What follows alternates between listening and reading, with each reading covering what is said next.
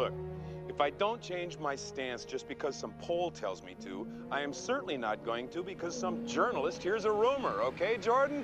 Goodbye.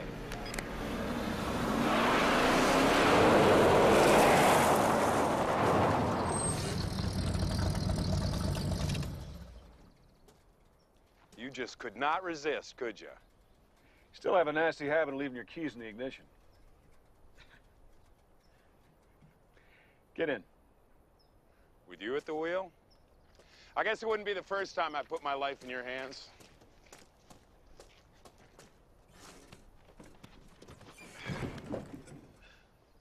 What? Damn thing's been stuck ever since I bought it.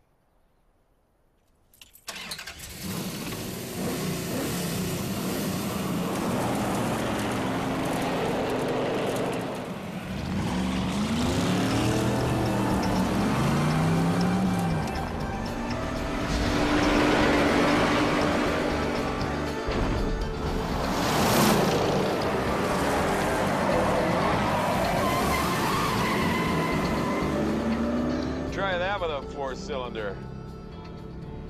So what's the real reason for the joyride? When are we going to tell me about the girl, Jack? What, you think I had something to do with what happened? I have no idea. But I do think it's time you gave me some straight answers, don't you?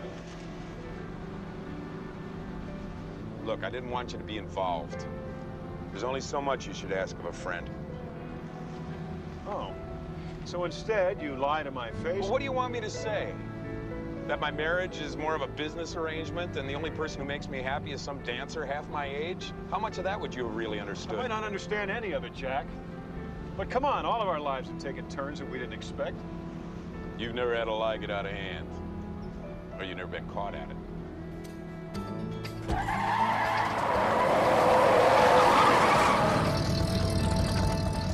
I've never been in a position where people look up to me. You are Clark's hero. Oh, so I'm not supposed to have any faults, huh? Who can live up to that? You know why there's no heroes today? It's because at the end of the day, people don't respect them, they envy them. And they're just waiting for them to screw up. What are you gonna do, Jack? What do you want me to do? I'm a good senator.